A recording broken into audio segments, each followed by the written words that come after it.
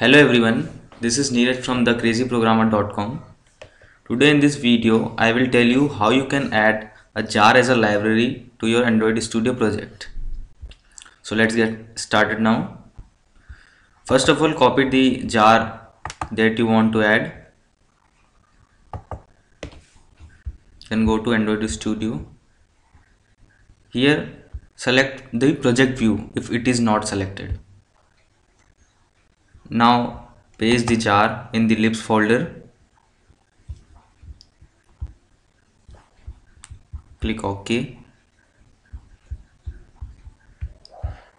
Now right click on the jar and then select add as library. Then click OK button. Now wait for few seconds until the project is synchronized with the Gradle files.